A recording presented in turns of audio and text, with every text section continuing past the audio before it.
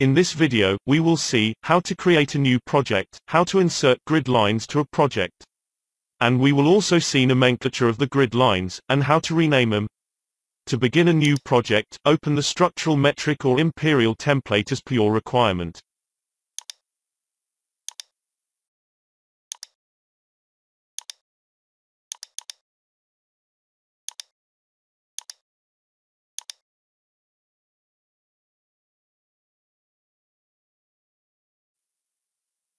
It is better to save the blank file with proper file and folder name at a safe place.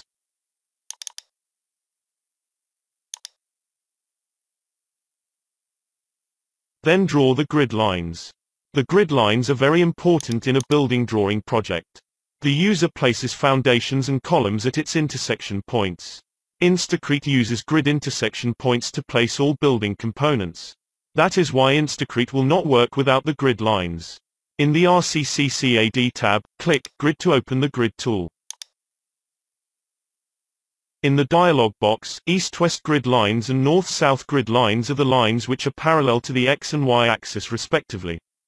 Let us have 6 and 5 grid lines and let the distance between them be 3,500 and 4,000 mm respectively. Click OK button to see these grid lines in the graphics window.